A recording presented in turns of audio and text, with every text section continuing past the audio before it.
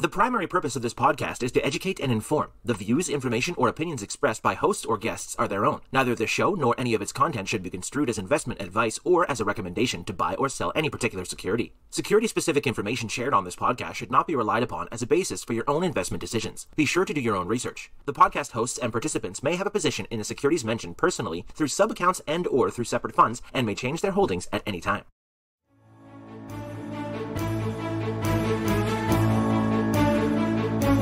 Welcome to This Week in Intelligent Investing, where we examine timely and timeless investing topics to help you become a better investor. Enjoy authentic, unscripted discussion featuring Phil Ordway, Elliot Turner, and other thought-leading investors, brought to you by MOI Global. And now, here's your host, John Mihaljevic.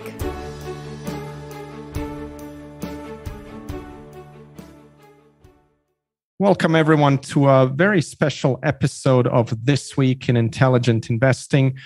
Great pleasure to have with me my co-host, Elliot Turner, and we have a special guest today, someone I've known for quite a few years now, and very excited to see his new book out. We're going to talk about that. Vitaliy Katsenelson is here.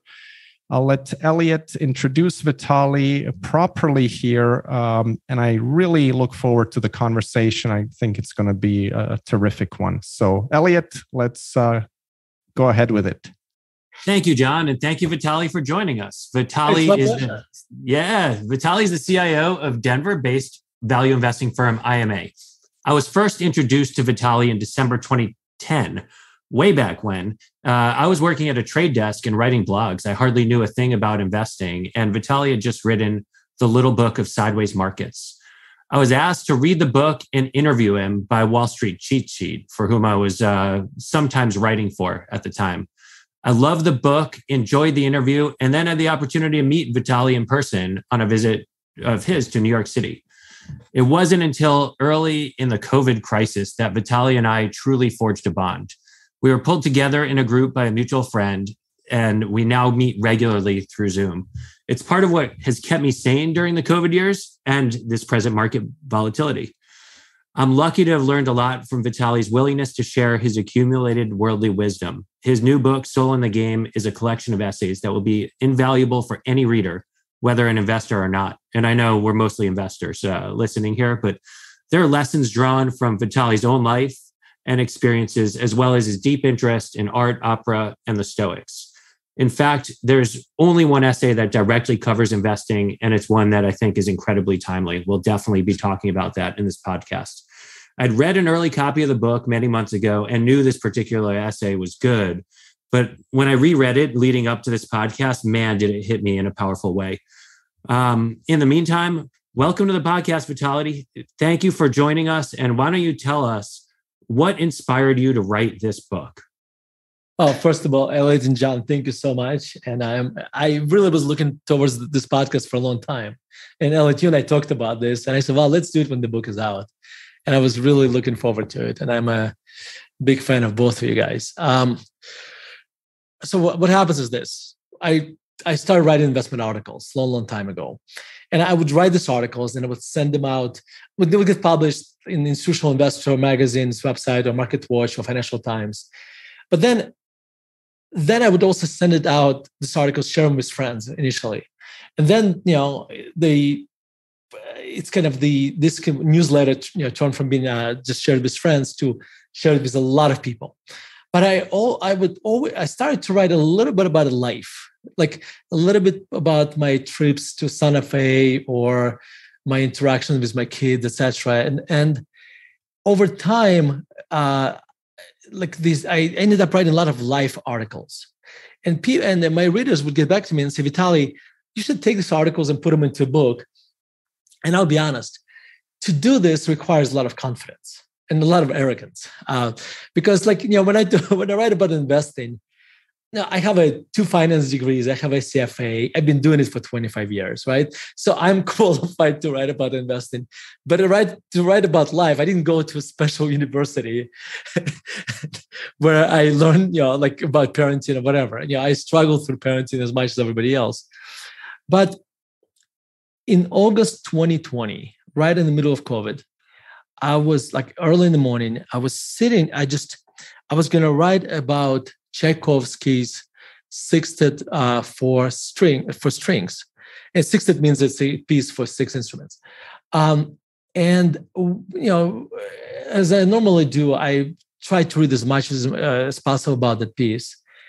And then I learned how much Tchaikovsky struggled composing that piece.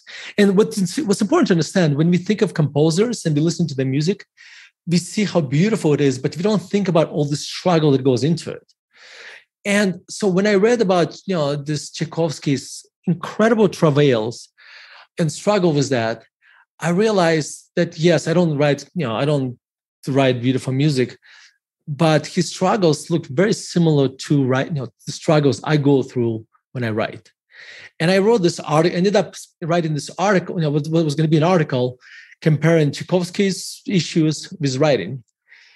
And when I finished it, I looked at it and I realized this will actually help people. Somebody who wants to learn how to write, by reading this article, this will benefit him. And then I realized over the last 20-something years, I wrote a lot of essays like that.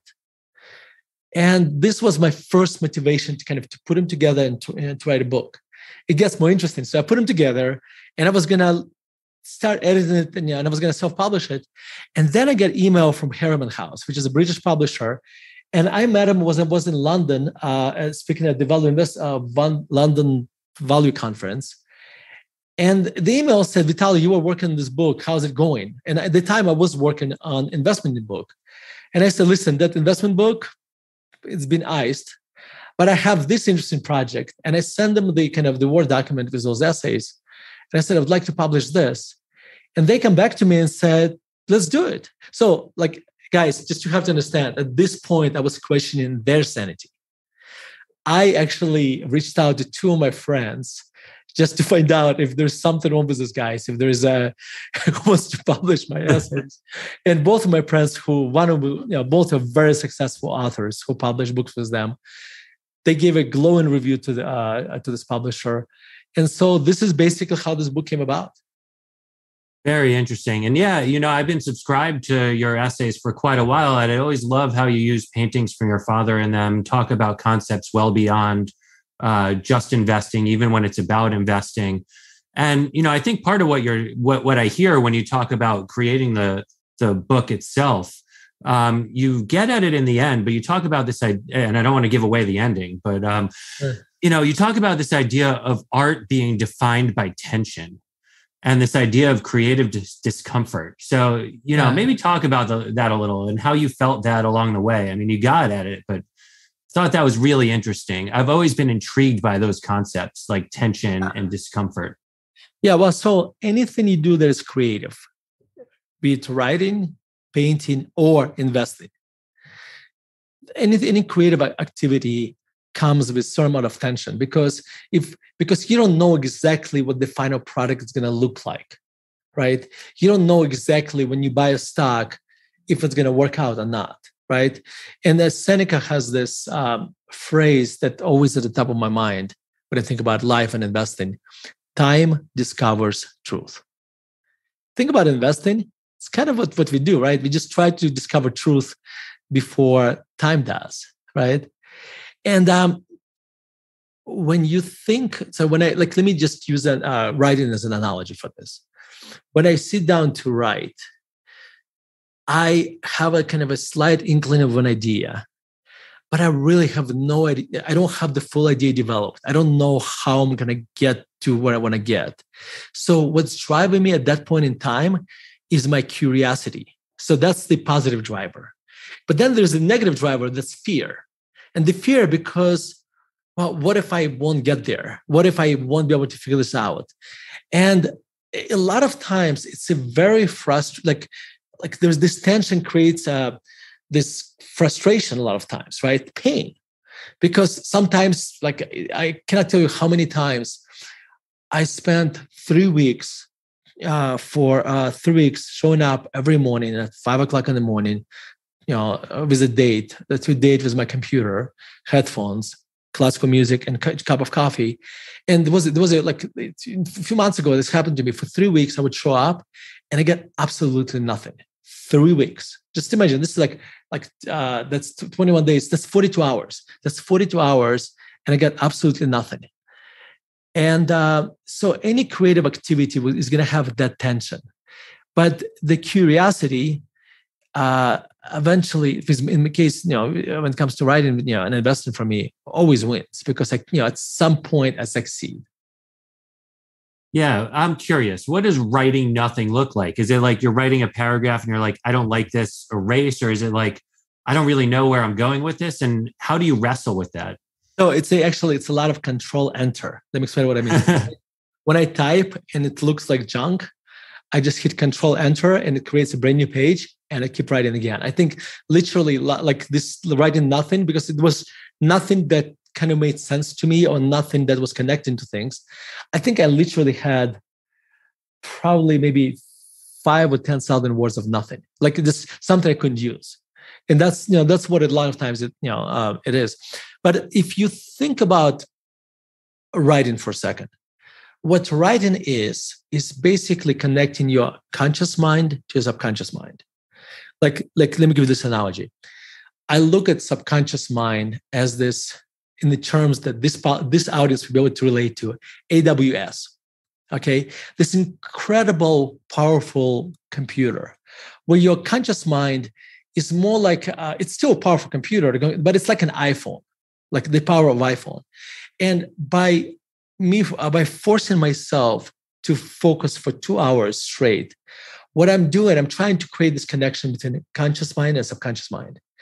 And here's the thing, and this is important to understand. Like how in investing, effort and outcome are not directly related. There is a lot of times there is delay. Okay, it's one of the hardest problems. Yeah, no, exactly. Same thing happens with the subconscious mind, because what happens, like the reason I used to get upset when I would show up on this date with my computer and I get nothing, and then I realized actually I am planting seeds in my subconscious. It just they might give fruit when I'm walking in the park or when I'm taking a shower. You have no idea when the idea will finally get baked in the subconscious mind. And actually, my wife would ask me, well, how much did you write today? And I would say absolutely nothing, and she would give me this look. And I for a while would feel guilty about this, right? Because she thought I was wasting my time. But then now I just basically, when nothing happens, I just close my computer, and go to work. And I just realized that's the price you pay for being doing something creative. There is this delayed impact between effort and outcome. Yeah. So let me ask you this: is your idea generation process in investing similar to how you approach writing? Start with the blank slate and just wrestle with certain tensions. So I call you a lot. That's not a good idea. No. So the way I look at it, I try to create deliberate randomness, meaning I have no idea where the ideas will come from. You really don't. But you have to be on the lookout for them, and you have to be turning rocks, to get them. So I talk to, I read a lot, like everybody else does, and I talk to a lot of people, and sometimes something clicks with me, or I think of a theme, or whatever, and then I'm like, oh, I should look into this, or like you and I might be having a conversation. And I'm like, well, this actually, I get it. Like this one actually makes a lot of sense to me. Sometimes it won't, and that's just different. And it just has to fit me. Like the idea that's so it's a deliberate randomness. Do you journal for investing? You know what? This is one of the things I wish I did. And let me tell you, and I really tried, and I think I stuck with it maybe for a couple of weeks at one point in time. My problem is I can't do it in the morning because this is when I write. And I feel this is competing with my writing. So the way I should be doing, the way I should be journaling is that maybe when I go back to sleep. So I should be before I go to sleep. That's when I should be journaling. For when we buy a stock, I usually we use this system called Rome Research, where we put all our notes, and usually I put like bullets, I put bullets while we're buying a stock. But the thing is, I should like this is one of the things that I highly advise others, even though I've been failing at that. Yeah, but by the way, that means absolutely nothing. It just, it's a knowing that you should be doing and not always be able to do this. Like if I'll give you one, I'm going to take a detour for a second. I was just talking to my stepmom, and she's reading my book.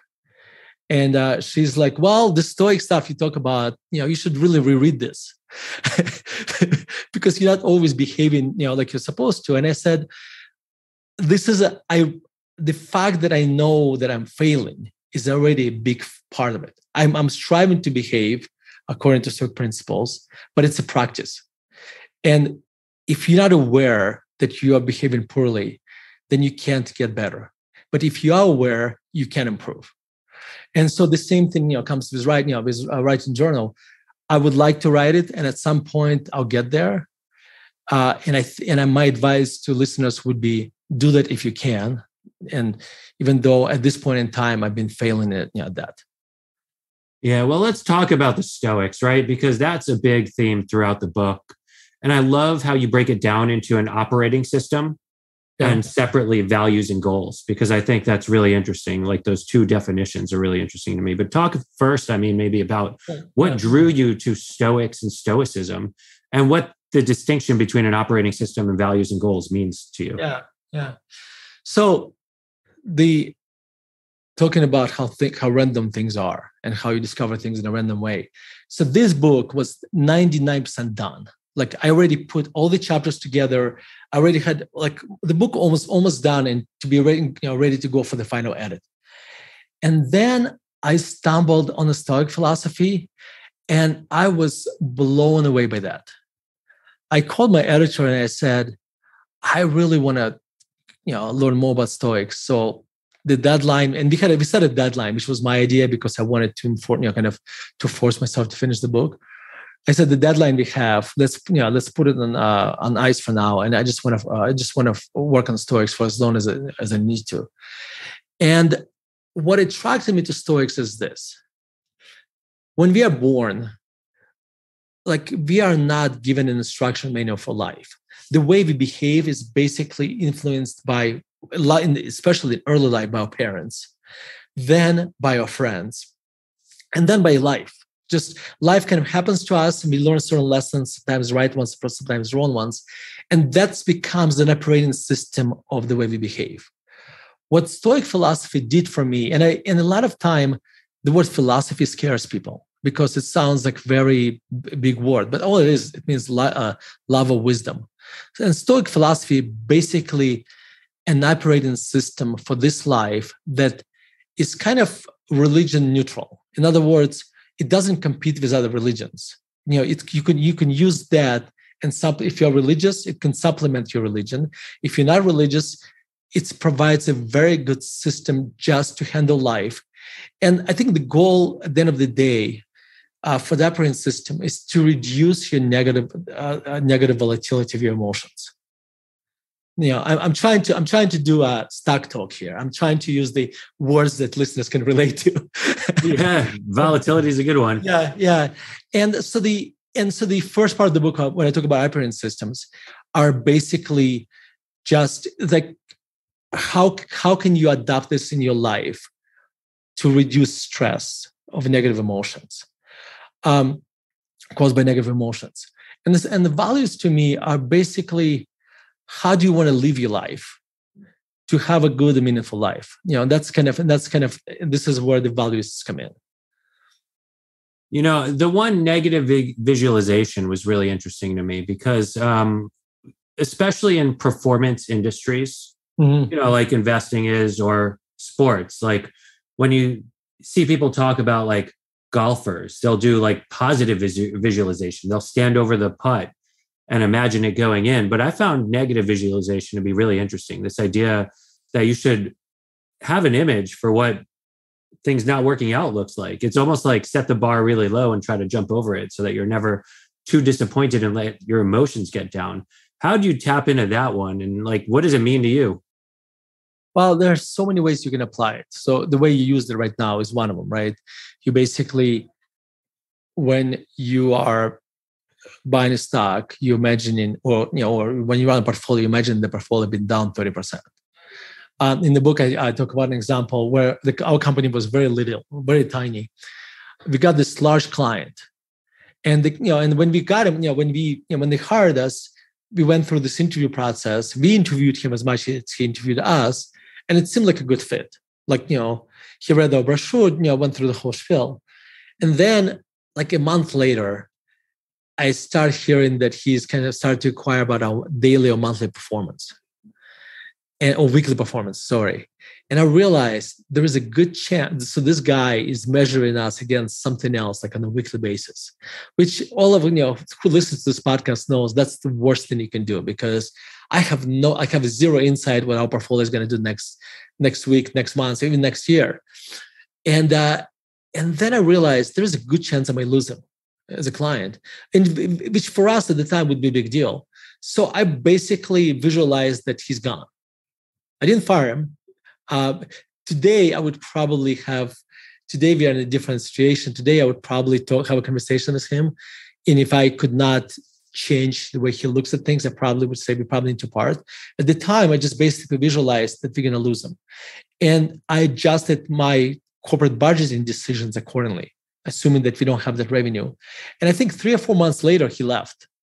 And Elliot, like it's almost like it did not hurt at all. And and I thought, wow. And the irony of this, I did this, and I did not even know how to spell Stoic philosophy at the time. It just was like they say, this speaks of throughout life you pick up these tricks. Well, except Stoic philosophy puts it in a framework. But let me give you another way to use this negative visualization. It helps you to appreciate life more. Let me give you this example. My kids, my 2 daughters, my son is 21, he's in college already. But my 2 daughters, one is 16 and one is 8. So my 16-year-old basically has 2 years of school left. So in the past, when I had to drive him to school, I look at it as a chore, because but then I realized that this was a while back, that I really have a limited amount of time with them, because at some point, like I only have 400 times. Like with my 16-year-old Hannah, I only have 2 years left, which is really maybe like 400 times I'll be able to drive her to school. That's it. After this, she'll go to college. I won't be able to do this.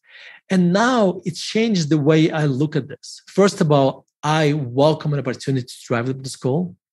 Number one. Number two, when we are in the car, I'm actually giving them attention of time. Actually, we listen to music together, we talk, but I am trying to inhale every second of that limited amount of time I have with them in the car. So that's changed how I look at it. And another way is there's a third way to look at it. When something bad is happening to you, you can always, and especially in our society today, what we perceive as bad is a lot of times to other people would not look bad. Okay, if you are in the Ukraine, in the east of Ukraine today, whatever is happening to you and me here, John and Elliot, what would appear to be just a walk in the park, right? So a lot of times, if you look at what's happening to you and you say, "Well, my kids are healthy, my wife is healthy, I'm sitting in an air-conditioned office, obsessing about my portfolio been down. Things could have been so much worse."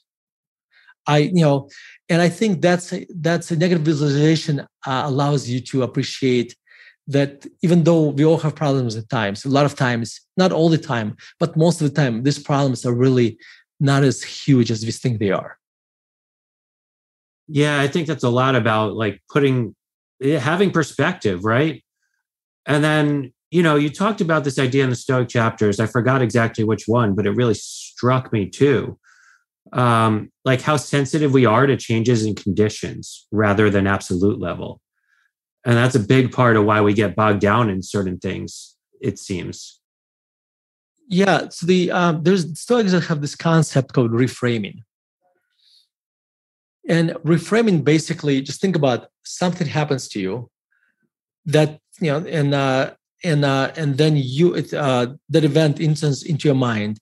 And at this point in time, you can package it any way you want. You can package it as negative or positive. Like with my kids, when I drive them to school, I reframe them into a positive experience, right? From a negative experience.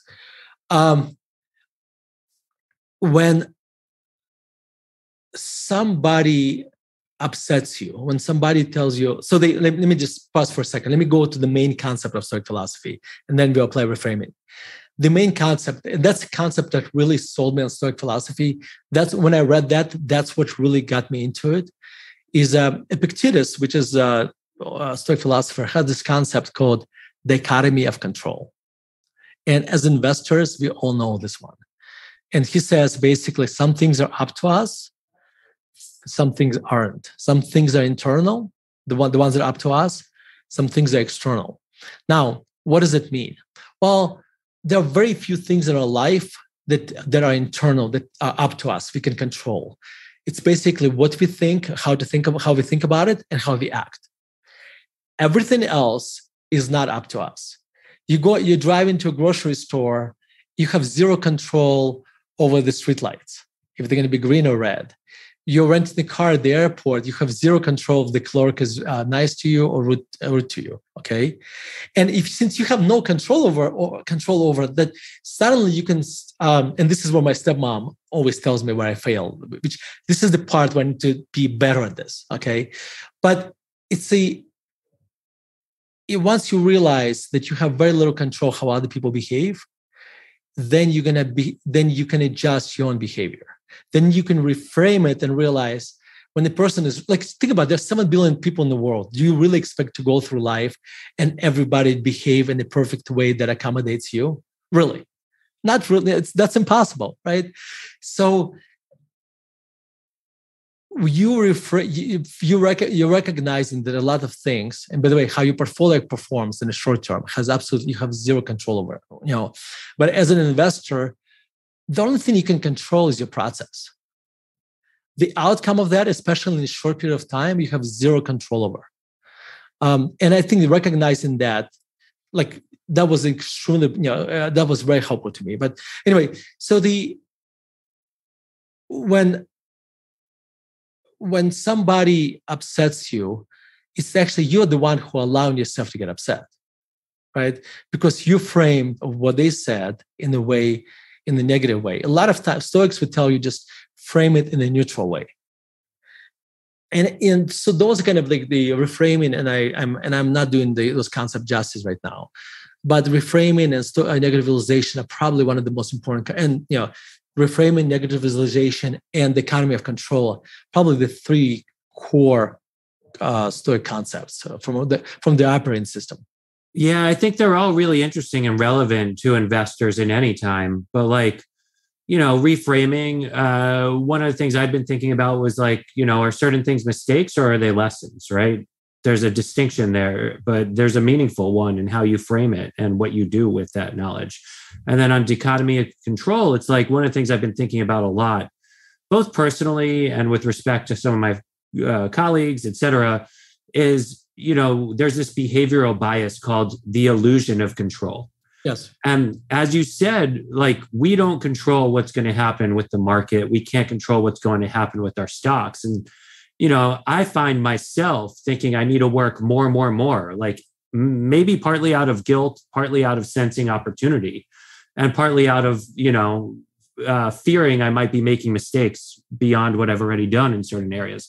You try to work more, give up doing certain of the hobbies that give you a release and just, keep digging in because you feel that there's a way for you to take control of a situation where there is none.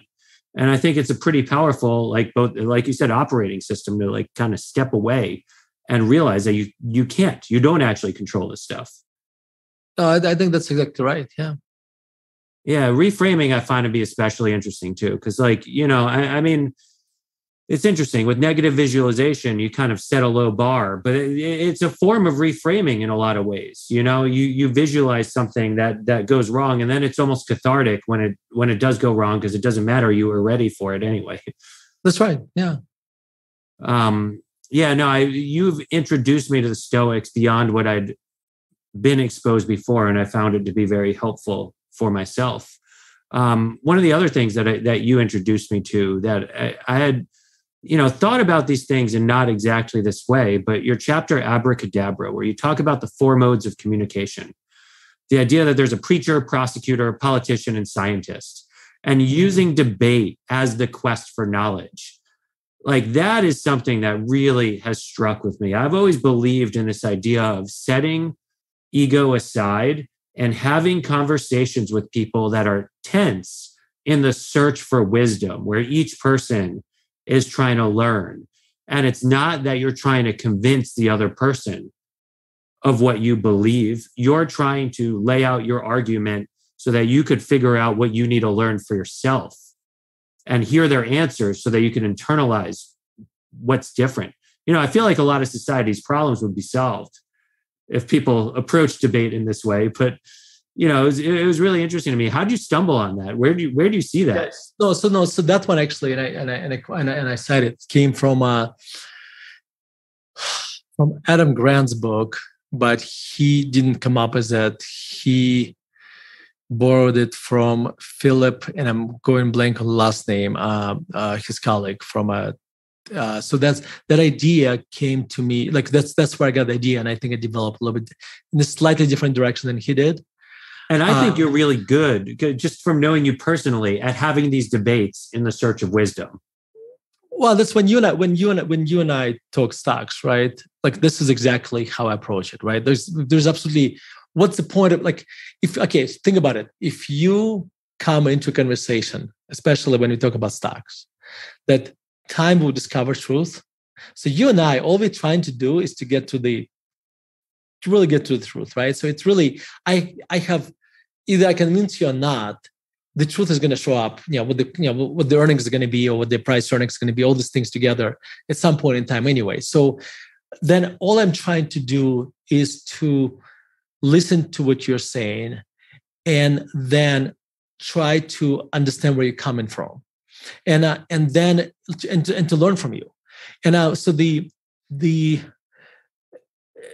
my book Soul in the Game, the other title that wasn't competing, the other title, my original title was going to be Student of Life. And that is kind of how I think of myself, a student of life. If you think of yourself as a student of life, then there are so many positive things will happen to you. Number one, you're constantly going to be learning, and you see things, opportunities to learn. Number two, you will never be sure in everything. You're going to have some core values that are sure in, okay? But you're never going to be sure in everything. And because you're not sure in everything 100%, then you're going to be mindful. You're going to open yourself to see things from different perspectives. And that's another reason. And also, and this is probably the most important part, you will less likely to become arrogant. Because the arrogant is the person who knows answers for everything. If you are in the student of life mode, if you are in the learning mode, or in the scientist mode, and this, if you're just looking for truth, then it's a lot more difficult to become arrogant, because that's what gets us. Like, that's the arrogance in investing is you want to be thoughtfully arrogant. Okay, what does it mean? Thoughtfully arrogant is when you've done a lot of work, and through your research, you got enough confidence to basically say, I'm going to buy this stock. And a whole bunch of people are selling me that stock, because they have a different opinion. But I've done enough work and I came to the conclusion that I'm right. And I'm not arrogant. It's the difference between thoughtfully arrogant and arrogant. Arrogant is a person who basically, I am right because I am. Like, and I think and I think that is probably the biggest risk to investors who had a very good run for a while, they feel like they got it figured out, and their process gets looser, and arrogance kicks in, and kind of arrogance takes over. So if you are like, anyway, so that's kind of that's a student of life part. But by the way, those 4 modes you mentioned, we all spend our time in those modes anyway. Okay, when I try to convince my kids to do something, I'm either in a preacher or in a prosecutor mode, right? Or politician. So when a sucker sometimes when they don't. Yeah, that's fine. Or when you go on a date, I promise you, we are in the politician mode, right?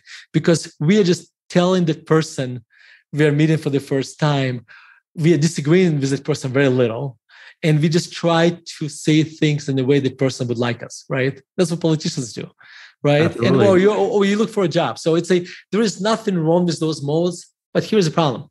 If you spend most of your time in the politician, prosecutor, or preacher mode, those are the modes where you learn the least, because those are the kind of those are outward-looking modes, right? Those are the modes you learn the least.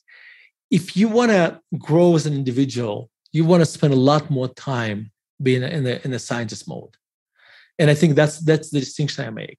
And I would argue anybody who's listening to this podcast probably wants to learn about investing and life, etc. Would want to spend a good chunk of their time in the scientist mode. And I'll tell you this, and I talk about this at the end of the chapter. So I wrote this chapter, and my son John and I are flying to Chicago from Denver to pick up my daughter from the camp last year. And my son read the chapter on the plane. And so so we are in Chicago now, and we're walking on the Magic Mile, and we're debating something. And my son says, "Dad, are you sure you are in the scientist mode?" And I caught myself somewhere in the middle of the conversation. The ego took over, and I went from a scientist mode into a prosecutor mode. Not good. Yeah. So what I did, after I wrote the chapter, I printed it out and shared it with all my friends and all my colleagues, because I want them to I want us to have this framework. So if we catch if we catch each other being in the prosecutor mode instead of scientist mode, we'll tell them. We'll tell each other. So yeah. Right. And once you know the framework too, you could start asking yourself, like, hey, am I really acting like the scientist right now, or am I being something different? Yeah, and for a scientist, this is what's important. For a scientist, everything is just a theory, right? And then you just try to prove it or disprove it, right? And also what's important, and this is the reason I call this chapter abracadabra, is because most people don't know what it means. But if I remember right, abracadabra means I create as I speak. So think about this. A lot of times we start believing a thought enters our mind. Then we start debating this thought. And the very first position we took on this, that becomes our belief. So we have to be very careful of how we actually form our beliefs. We don't allow them to form randomly just because we stumbled on somebody on the street and started debating this concept. Yeah, this idea of like testing theories and, getting in this mindset is how George Soros has approached markets. His whole position sizing, his whole, it's hypothesis. Start seeing if the market gives you feedback that you're right and lean into it when you are. Like everything's a testable hypothesis at first. I think that's exactly right. And, you talked about arrogance a bit, and I think a lot about how like investing is simultaneously an exercise in humility and conviction. Yes. And those two are self-contradictory. And you need to have perspective on where you fall between the two and when you need to kind of, lean more one way than the other. Because if you don't, the market's going to humble you. And if you don't have enough conviction, it'll take you out of your best ideas. I think you're absolutely right. Yeah. So that's why this is so hard, right? That's why I call it thoughtfully arrogant, right? Because you need to have some amount of arrogance, and but that arrogance has to be earned. Meaning, right? But let me clarify this: not by your past decisions, but by your research that relates directly to that idea. Yeah, your process, right? But so let's use that to talk about your chapter, Opera Pain Investing. Oh gosh, what went wrong in 2015? So 2015 actually, I think if I remember right, started out kind of okay, and then a few months into it, one stock would decline 20-30% or something, and another stock would do the same thing, and it just ended up being she was dropping every other week. It seemed like every other week. It probably was every month or so. And the difficulty was that the market wasn't really I think it was up a little bit or down a little bit, but it wasn't really doing that, that bad. But what happens, we usually have things, stocks that at any point in time are not doing well, price-wise, or sometimes fundamentally. But there was something else that's going up or something that offsets that. So there's some things going okay. Some of them are doing well, some of them are doing poorly, but overall doing okay. And this time around, it's just we had a lot of new clients, and those clients only saw me buy a stock and then decline 20% the day after. This kind of thing, and it was kind of getting to it started to get to me, and then in October of 2015, in October, I forget, or November. I was early November. I was in Israel, and I went on a trip that was planned maybe 8 months or a year before, and we were in Sfat, which is this magical little town in Israel, and one of our positions just declined 80% overnight. And the interesting part was, I wasn't sure if this decline is temporary. And just the earnings suddenly they went earning, it was 8-hour stock, and went from earning $2 to nothing, or to 20 cents maybe. And I wasn't sure if I'm wrong about this. And actually ended up in this case, this stock ended up being basically worth 80% less. And I remember all my friends, we were at a party and there was a loud music and everybody was dancing and smiling. And I have this burning pain inside of me. And it's almost like there are two worlds. There's this burning world of pain inside of me, and then this outside world that is absolutely happy. And people are smiling at me, and my face is trying to project smile. And I remember thinking, why don't they understand how bad I feel? You feel incredibly, incredibly lonely. And this is probably the first and only time in my life I was truly, truly depressed. And so what I did, I came to a hotel that evening, and I ended up writing letters to clients and kind of walked through all our, kind of like our portfolio. And basically told them exactly what I think, and that actually was incredibly therapeutic, because when I rationally, so what happens to us, Stoics had a wonderful saying about this, which I don't remember right now, but something along the lines that things usually not as bad as we make them to be, because what happens, our mind is a very good amplifier of bad emotions. So we just talk ourselves like something small, relatively small happens, and we just blow it up. But what Stoics would tell you, if you break it up into smaller things, and Marcus Aurelius would basically, that's what he would tell you. You want to do a couple things. You want to explain things in as plain language as possible, without using big metaphors in the plain language. So like when you go to a restaurant, and it's the fancier the restaurant, the longer is the description of the item on the menu. Like it would be wild Alaskan salmon with I don't know, from herbs from Atlanta. I don't know, like with this, with glazed whatever. So you have this long description where Marcus Aurelius would say it's a dead fish with herbs on top of it, right? And so what you want to do, whatever the problem is, you want to break it. You want to explain it to yourself on just a very bare level. Okay, take out all the fancy words. And then you want to break it up into small issues, which is, when it comes to portfolio, it's very easy to do. Just approach each company, one company at a time. And actually, I did exactly that. So when I wrote my letter to clients, I went through the stocks in a portfolio, and I said, this stock is down this much, but if you think this company is worth 2 or 3 times more, here's how I get there. Like, the conversation you and I would have, right? We would talk about the company's earnings power. You would talk about what conservative multiple you can put in this, the worst case, this kind of thing, right? Like the conversation you and I would have on, quite often. And once I went through this, I realized that actually I had a very good portfolio, and just a lot of stuff got beat up. A few of them had a short-term problem. One of them had a problem that's probably not going to be solved, but it was it was a 3 or 4% position. It's not something, or maybe even in the worst case, maybe let's say 5, but I could recover from that, right?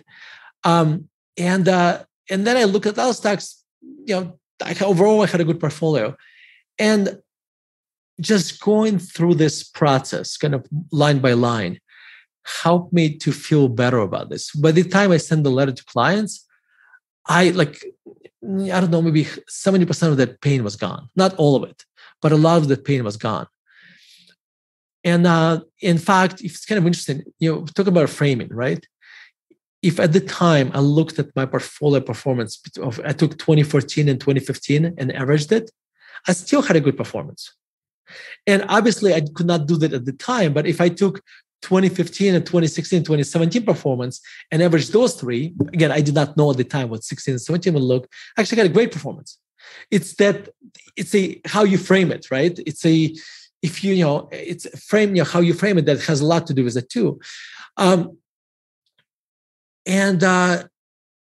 What I also realized, and this is a very, very important in our industry, we are usually very competitive people. When I say we, I'm talking to John, I'm talking about you, Elliot, and most of my friends, because like most people I know in this industry who I'm friends with, they have soul in a game.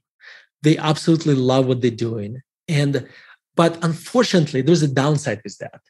We tie our ego to that. We start saying our self-worth is what our performance is. But remember how we talk about the economy of control? You have zero, all you can do, you have a control of your process, how hard you work, how seriously you take this, how well you design and execute the process. You have zero control about everything else, right?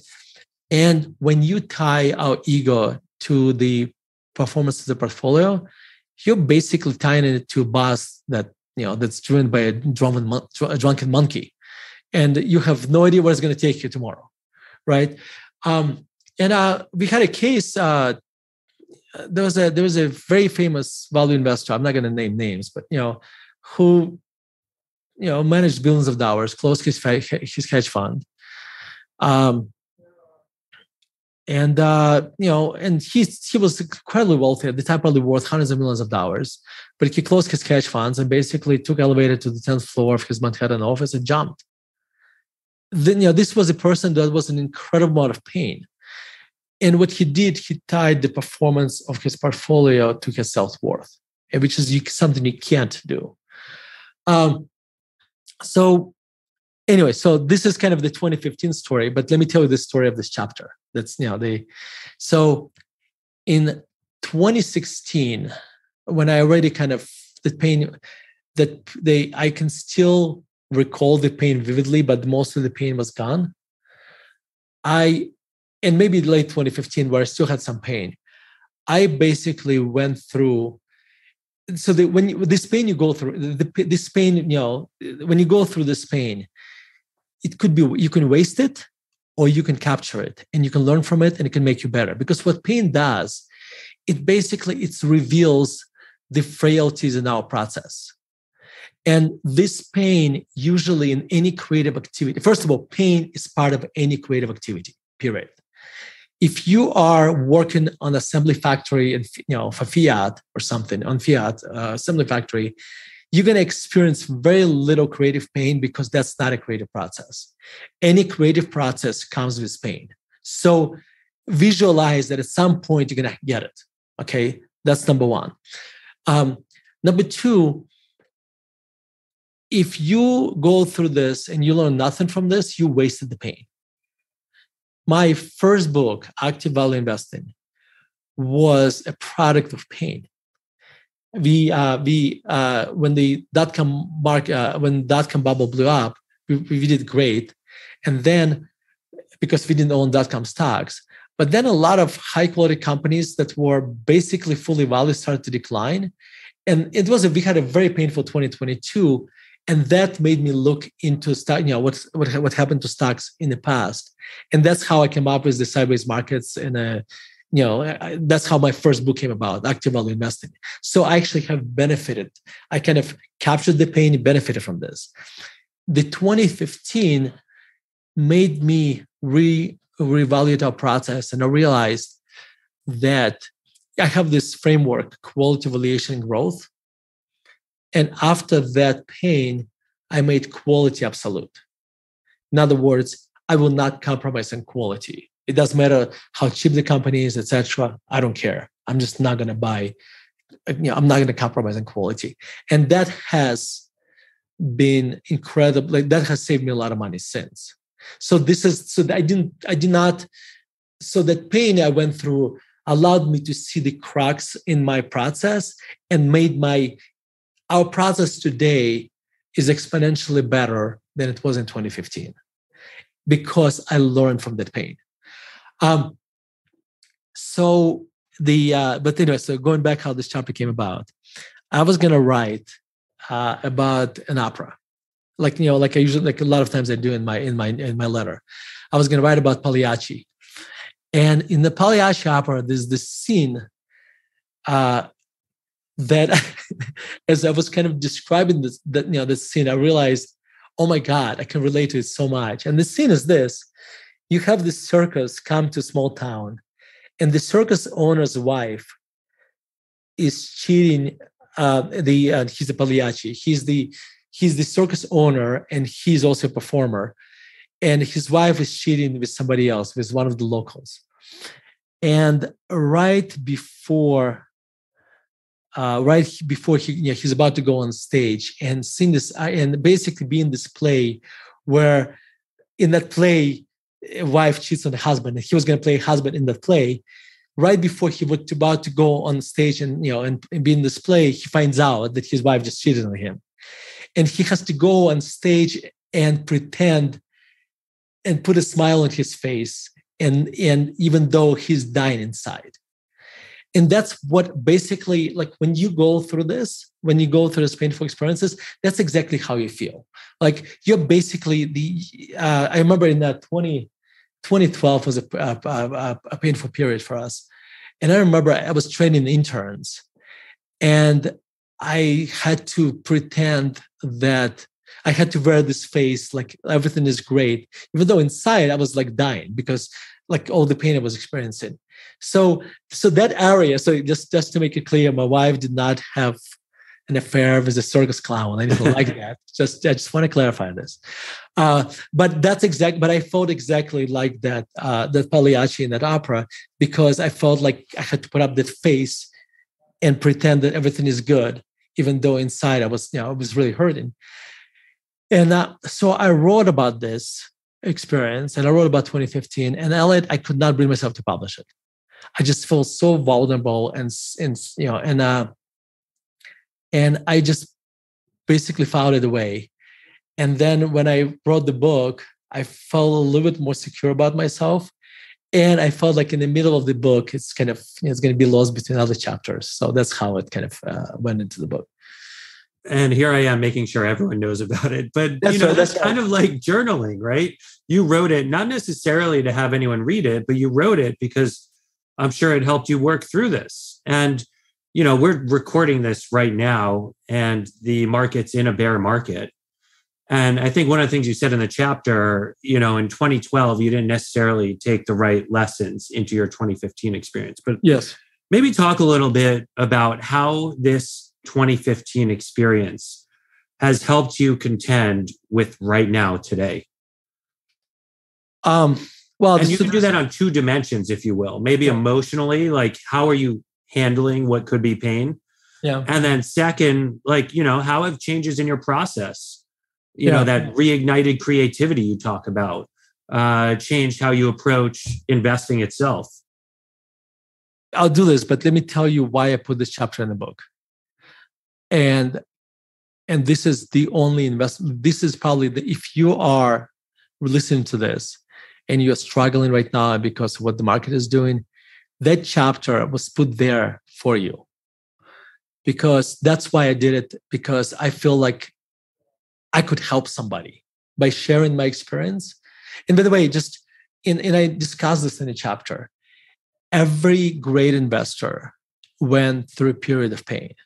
There was this great Canadian investor, Peter Candiel, and he wrote a book, and there was always something to do. And the beauty of that book is that originally it was written like a journal, like personal journal. So the beauty of that is that the thoughts in the book are not like, there is no revisionist history there. And he writes about the pain. And by the way, Peter Candiel, this is the person Warren Buffett called when he was looking for Todd and Ted, before he found Todd and Ted. This is one of the greatest investors of our generation, or of last two generations. So he was a phenomenal investor. And in the early 90s, he had the most miserable 2 or 3 years. There's a lot of self-doubt. So that happens to every investor. Benjamin Graham, the father of value investing, he got blown up in the 1929 depression. He got blown up in Great Depression, and the Intelligent Investor, the book, probably would not have happened if he did not, if he did not go through the Great Depression. So I guess Ben Graham learned that valuation matters in 1949. So a couple things. So I learned that for me, to avoid the mistakes that I made in 2015, I cannot compromise on quality. That was the company that went basically 80% overnight and just never came back. That company had a over-levered balance sheet, but what appeared to be looking, higher, kind of looked very cheap on earnings. And when it stumbled just a little bit, the balance sheet would not afford the company to survive. So another thing that I learned over time, and since then, this may be the lessons that I learned in some other years that were in the context of a portfolio were not as painful, but is that I never compromise on management. I stopped buying companies where I question management motives or the quality of management. So to me, quality is uncompromising. So that changed the process. So that was a big change in our process.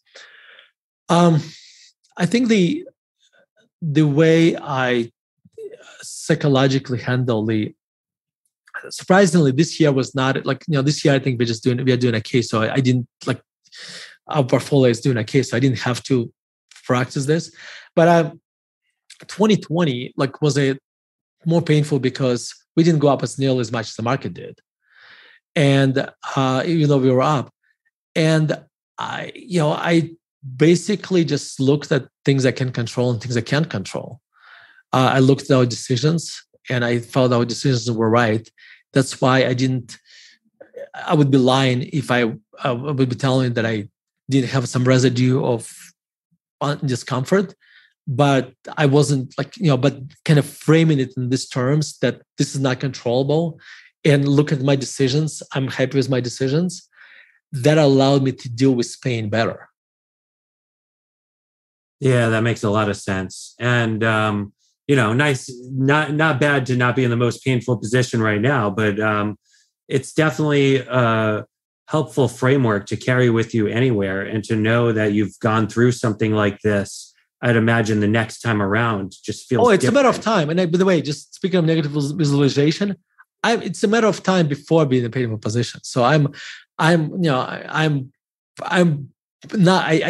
feel like I got the whole thing figured out and this, etc. I think in the chapter you said something to the effect of every time you buy a stock, you just imagine it going down 30%. That's right. Immediately. Yeah.